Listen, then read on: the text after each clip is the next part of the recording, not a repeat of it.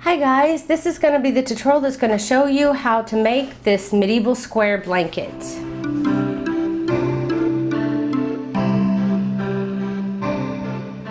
So what you're going to need for this project are two different colors, one to use in the middle, and then each square will have a border, and then there'll be another border when you start to sew them together.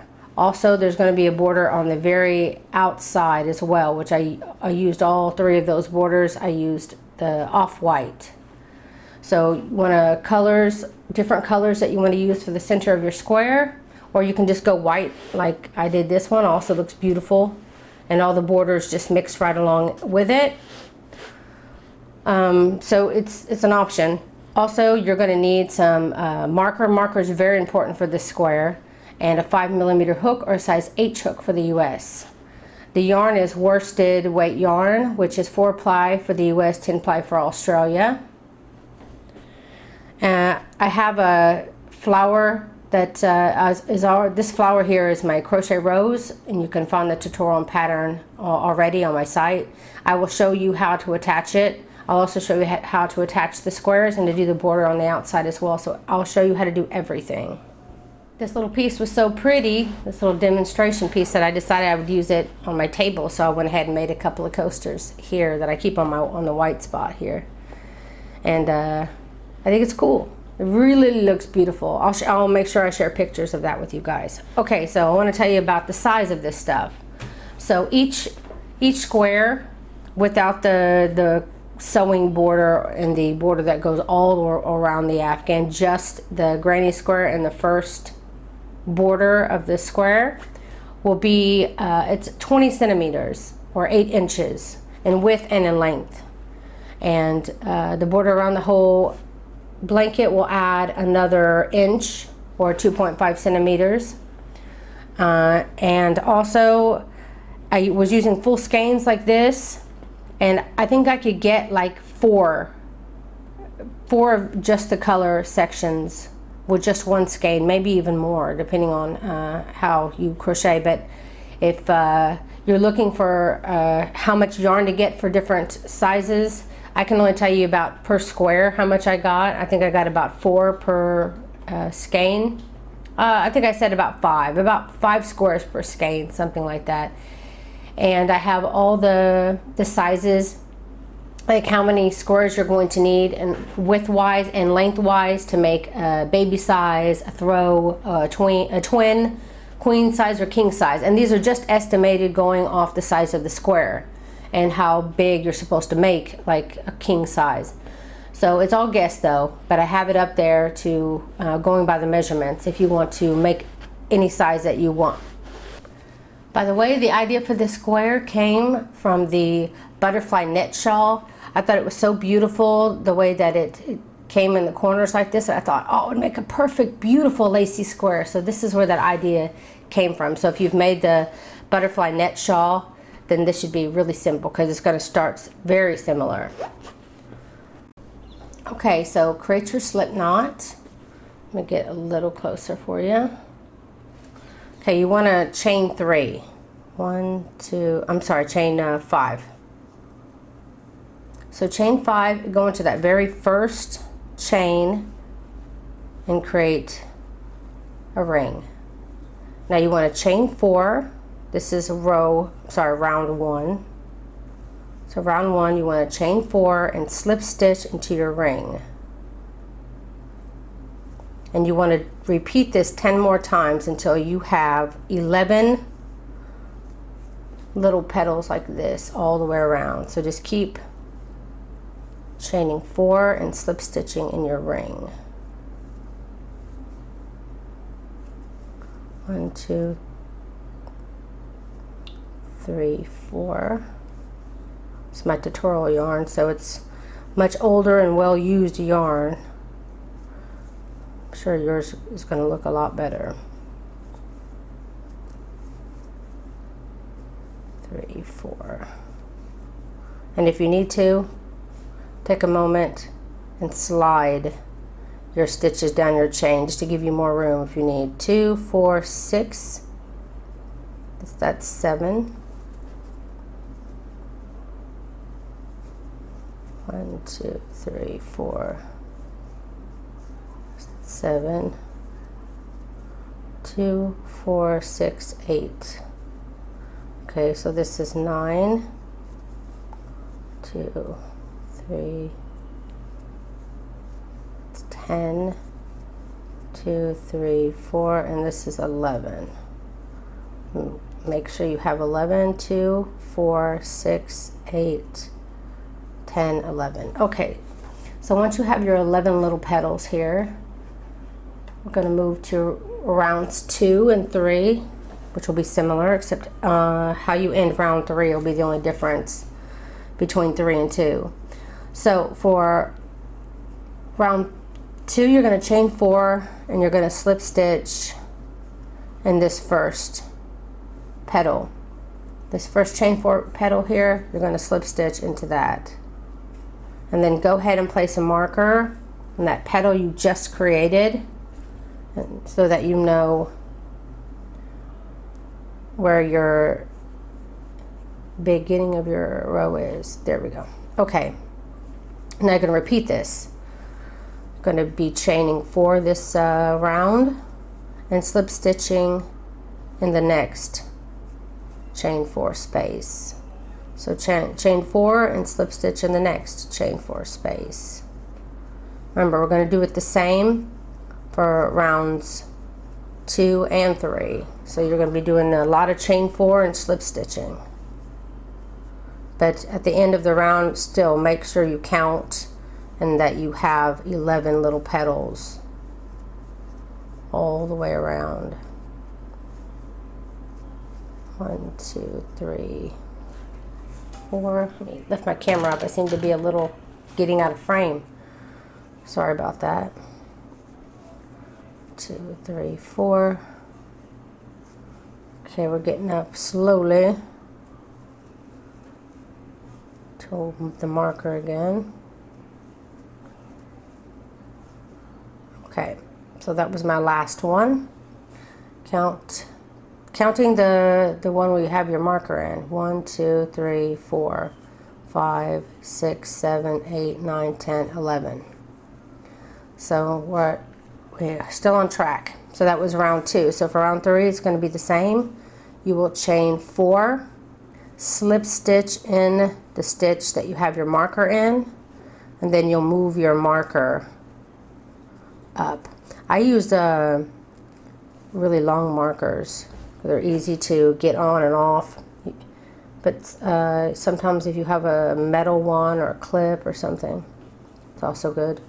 So when you move your marker up, that's now your first chain 4 of round 3, and you'll continue to do what you did for round 2, which is chain 4, slip stitch in the next stitch.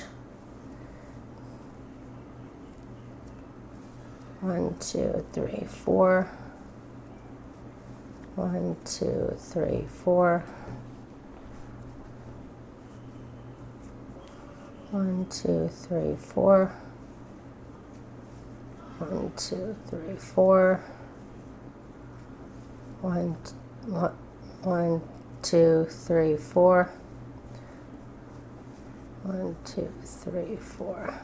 As you can see, it's not so perfectly straight, but it will, as you continue to do the square, it will flatten out.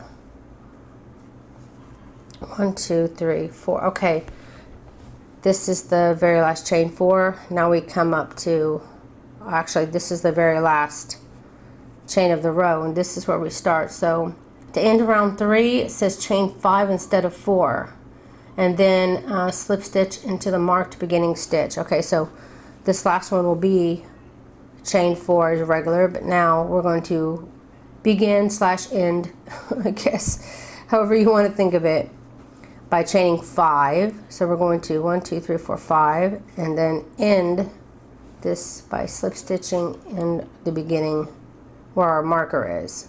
So chain 5 and slip stitch where our marker is, and now you're going to have to move this marker up to the new chain 5 so you know which is the first.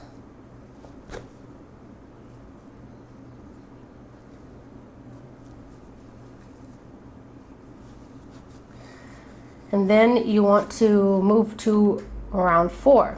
So for round 4, we're going to do like we did last 2 rows, except, I'm sorry, rounds. Except this time, instead of doing a chain of 4, you'll be doing a chain of 5.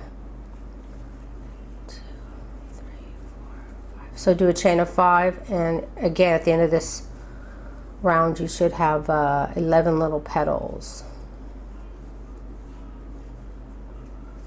1, 2, 3, 4, 5. I'm running out of yarn, so I need to go grab that. So just go ahead and continue to do chain 5 until you reach your place before your marker.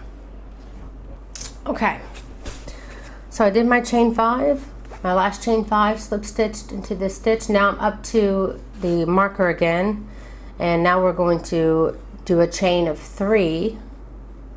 1, maybe 1, 2, 3, and we're going to slip that into where our marker is, and we're going to move the marker to our new chain 3 space.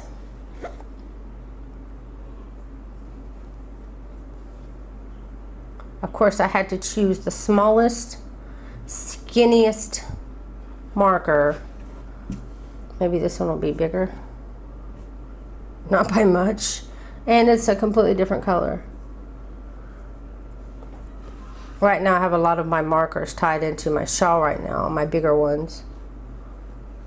I want to film this tutorial before I forget how to do this square even. Sew into my shawl now. Okay. Okay, so once you place your marker there, you're ready for round 5. So to begin round 5, you want to chain 2, and in your next chain 5 space, you're going to put 4 double crochets, chain 1, and then 4 more double crochets, all worked in the same one.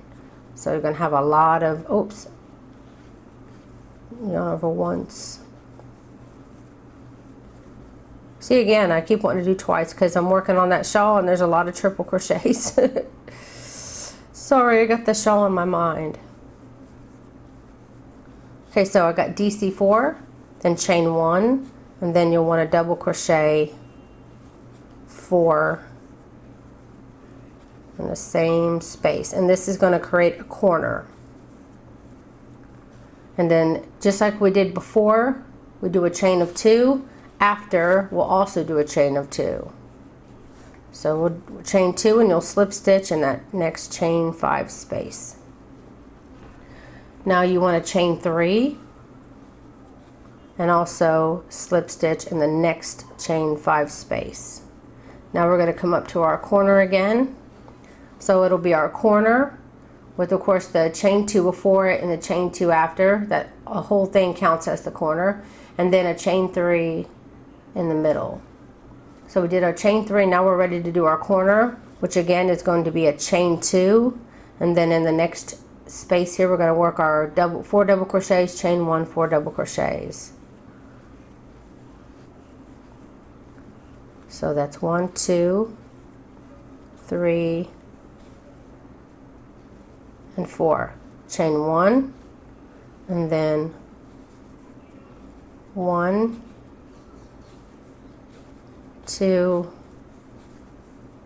3, and 4. Then chain 2, slip stitch in the next stitch. Am I still off camera when it comes to this? I'm so sorry, I have it so far down. So far, let me scoot it this way. Okay. Okay, and again, after you've done your corner, you'll chain 3, 1, 2, and 3.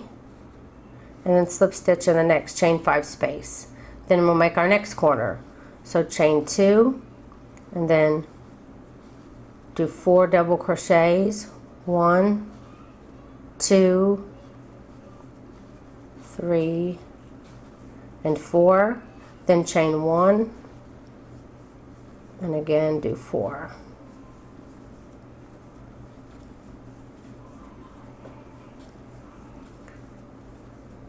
Then you'll chain 2 and slip stitch in the next chain 5 space, and then you'll do your chain 3 again, slip stitch in the next, then chain 2, and then you'll be doing your last corner space,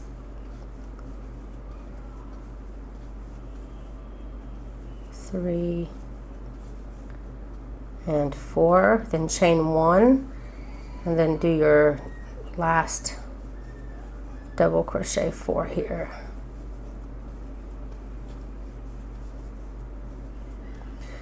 Then chain 2, and you're going to slip stitch in the chain 3 at the beginning, and you'll move your marker to this new chain 2 space.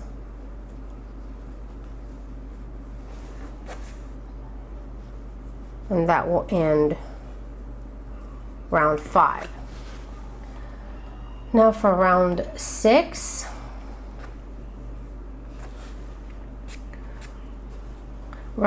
you're going to chain 5, 3, 4, 5,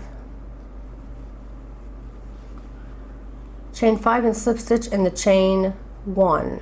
It's actually this one here. So you're going to be skipping past this chain 2 here, and you're going to move on over. That's not right though. Okay, for round 6, you're going to chain 3 and slip stitch in this chain 2 space.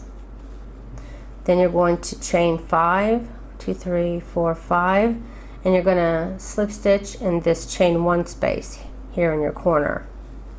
And you'll chain 5 again, 3, 4, 5, and then slip stitch in the chain 2 space.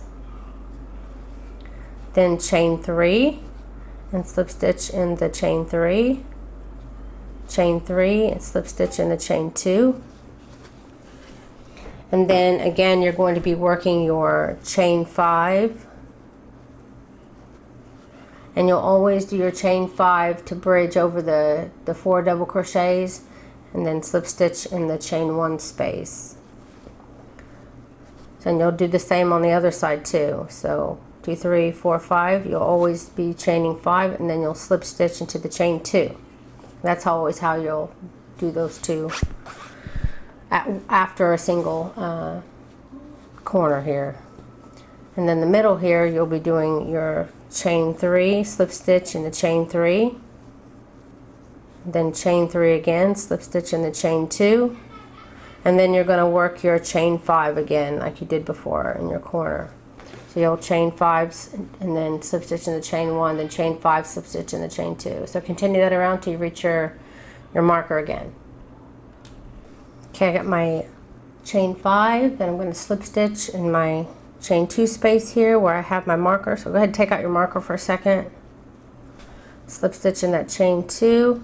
Then you want to chain 3, slip stitch in this chain 3 here, and then you want to place a marker in the new chain 3 space. Sorry if you can hear that. My kids are watching YouTube in the other room. It's summer, so they're trying to keep quiet while mommy's in here working. So you may hear some kid laughing. Okay, so that's the end of round 6. Round 7, you're going to be doing your corner like you did here, but you're going like the 4 double crochets, chain 1, 4 double crochets, but you're going to put 4 double crochets, chain 1, 4 double crochet in this chain. Then you'll chain 1, and then you'll do the same 4 double crochets, chain 1, 4 double crochets. So we're going to start off like always, and we're going to chain 2 before starting one of those corner things, and then grab up that first chain 5 space here, and you're going to put 4 double crochets.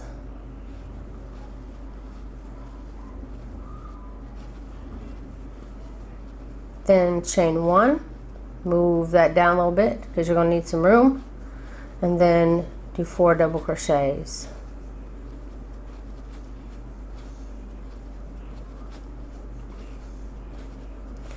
And then before starting your next one in this space, again you'll want to chain 1, and then in the next chain 5 space here you'll put 4 double crochets,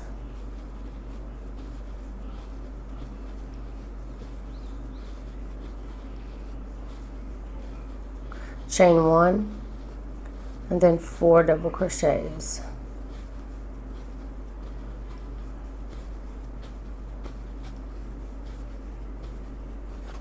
Then again, like you begin here, you'll end the same way by doing a chain of 2 and slip stitch in that next chain 3.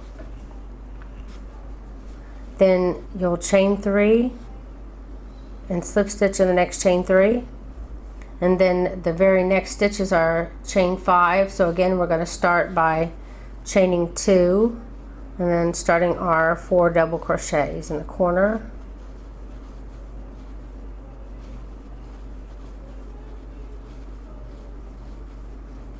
Then chain 1 after your 4 double crochets, and then put 4 more double crochets.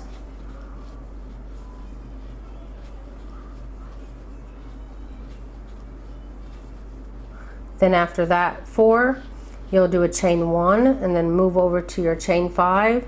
Then again, you'll put 4 double crochets, chain 1, 4 double crochets, all worked in the same chain 5 space.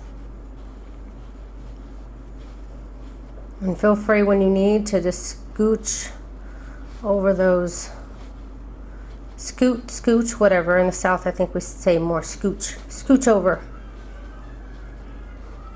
Okay, so after you've done your 4 double crochets, chain 1, 4 double crochets, the second time here, you'll chain 2, slip stitch in the next chain 3, and then you'll do your chain 3, slip stitch in your next chain 3, and then it'll bring you back up to your corner again. So chain 2 and start your corner again, and just repeat that all the way around till you reach your marker again. Okay, I've come to the end of my row, round 7, and I just did my last little corner here, and you always chain 2 at the end of it, and you'll slip stitch in this marked stitch. And I'm going to go ahead and remove that marked stitch real quick.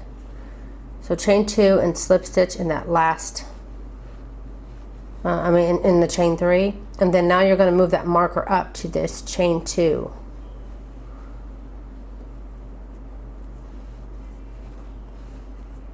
And then that will end round 7. So for round 8, you're going to chain 3, and you're going to slip stitch in this first chain 2. Then you're going to chain 5, 1, 2, 3, 4, 5, and slip stitch in the chain 1 in between these first 2 sets of double crochets. Then you're going to repeat that again, chain 5, slip stitch in chain 1, chain 5, slip stitch in chain 1. So you'll repeat this 2 more times, 1, 2, 3, 4, 5, chain 5, slip stitch in the chain 1, chain 5, slip stitch in the chain 1. We got 1 more double crochet to bridge. So again, chain 5, but this time you'll be slip stitching in a chain 2. Then you'll chain 3, and you'll slip stitch in your chain 3. Then you'll chain 3, and you'll slip stitch in your chain 2. Then you'll repeat again. You'll chain 5, slip stitch in the chain 1, chain 5, slip stitch in the chain 1, chain 5, slip stitch in the chain 1. Then you'll chain 5 and slip stitch in the chain 2 here. And that's how you'll cover your corners there. And then again, you'll be working with chain 3s here in the middle. So you're going to chain 3 and slip stitch in the chain 3. You'll chain 3, slip stitch in the chain 2. And then again, you're going to be doing your chain 5s. So continue that all the way around, and I'll see when you reach back up to your marker. I've reached into my row. I have my last chain 5 that I need to slip stitch here in my chain 2. So I'm going to move this marker out of the way and slip stitch my chain 5 there in that chain 2 space. Then I'm going to chain 3, and I'm going to slip stitch here in my last chain 3 here. And now this chain 3 is going to be my new marking place. So now we need to change colors, because this is where I usually do the border. You want to slip stitch your border color into the loop you already have going for your, let me get my color. So you want to slip stitch your new color into the loop of your last color. Then you just pull that old color to make it tight. Then you can pick up your new color, pull it to tighten it as well, and then you can get started on using the border color. And I'm not cutting my yarn because it's the blue is tutorial yarn, but to keep it from my loop from getting loose, I would usually cut this and then tie those tails together and then just hide them later. Just make sure you leave a long enough tail that you can hide with a tapestry needle. Okay, for round 9, you'll start by not letting my loop be so loose. That would be nice. So you'll start by chaining 5. 1, 2, 3, 4, 5. And then you'll slip stitch. So you have your 1, 2, 3, 4, these whole spaces. You're going to chain 5 and slip stitch in the chain 5. Chain 5, slip stitch in the chain 5. Repeat until you come to your chain 3 space here. So you're gonna keep doing your chain 5, slip stitch in the chain 5, chain 5, slip stitch in the chain 5, chain 5, slip stitch in the chain 5, 3, 4, 5, slip stitch in the chain 5, and then you're going to chain 5 one more time, 3, 4, 5, and then you'll slip stitch in the chain 3, and then you'll chain 3 and slip stitch in the chain 3, and then now you're going to repeat again. This is the beginning of the repeat. 1, 2, 3, 4, 5, chain 5, slip stitch in the chain 5, chain 5, slip stitch in the chain 5, 4, 5, and do this 2 more times. 2, 3, 4, 5, slip stitch in the chain 5. That'll bring you up to your chain 3. So you're going to chain 5 as always. I mean, like you were, but you're going to be slip stitching in the chain 3 this time. And then the middle section is chain 3, slip stitch in the chain 3. And then that'll bring you back up again to your repeat. So again, you'll be chaining 5 and slip stitching. Really easy. Hopefully it'll go by quick. This is getting the next, it's like a prep row, you can count it as. Now I chain 5, slip stitch in the chain 3, then you'll chain 3, slip stitch in the chain 3. Then again you'll start your chain 5s again.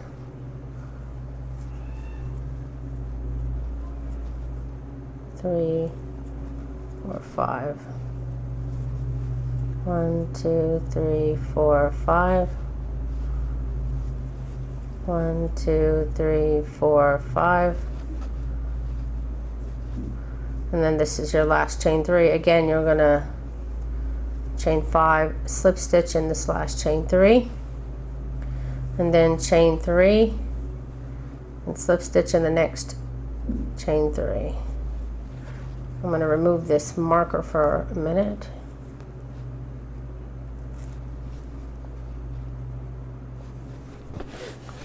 Okay, that'll end round 9. So you want to move it into this chain 3 here, the new chain 3.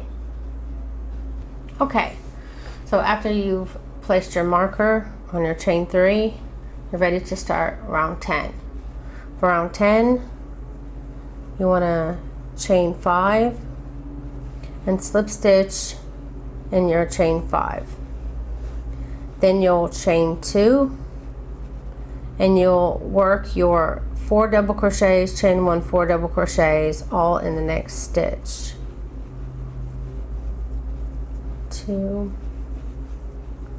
3, 4, chain 1, then you'll work your next 4 double crochets, 3 and 4. Then you'll chain 2 and slip stitch in your chain 5. Then you will chain 5, 1, 2, 3, 4, 5. So I'm trying to follow the pattern, and slip stitch in your chain 5. Then you'll chain 3, slip stitch in your chain 3. Then again you will chain 3, and this time we're coming up to all our chain 5s again. The first chain 5 here, you'll have your chain 3 and you'll slip stitch in there. Then you'll do at the beginning of the repeat. Now we're going to go back where the star is on the pattern, 1, 2, 3, 4, 5, where you chain 5 and you slip stitch in your chain 5. Then you chain 2 and you start your corner again by doing your 4 double crochets, chain 1, then 4 double crochets, all worked in the same stitch.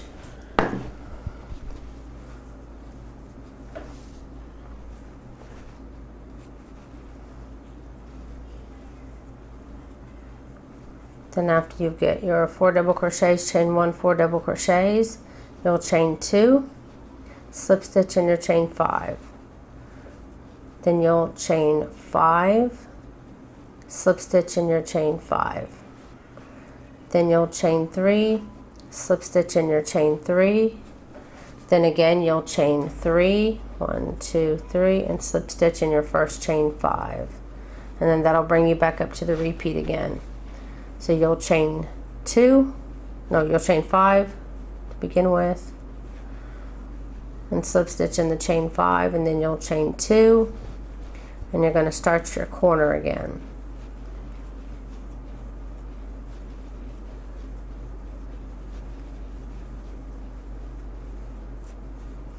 So double crochet 4, chain 1. I lost my yarn here. I need to release myself some yarn so I don't have to keep pulling it up in front of your camera, in front of the camera. Okay, then once you've got your double crochet, chain 1, 4 double crochets, then you'll chain 2, slip stitch in your chain 5, and then you'll chain 5, slip stitch in your chain 5, you'll chain 3, slip stitch in your chain 3, then you'll chain 3, slip stitch in your first chain 5, and then again you start from the beginning where you chain 5 and slip stitch into your chain 5, and then you'll chain 2, and then you'll do your corner, and you'll repeat that till you get to your marker here. I need to get my yarn out though, so I'll see you back in a minute. Okay, so for round 11, I'm going to chain 3 and slip stitch in this chain 3 space where a marker is. I'm going to remove that marker, move it to the new chain 3 space.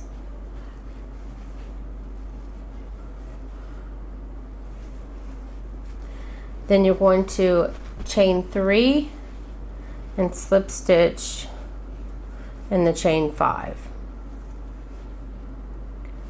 Then you're going to chain 5, 1, 2, 3, 4, 5, and we're going to slip stitch in this chain 2. And then like always we're going to be doing our chain 5 to bridge those 4 double crochets. So chain 5, slip stitch in the chain 1, and do that again, chain 5, but this time you'll be slip stitching in your chain 2,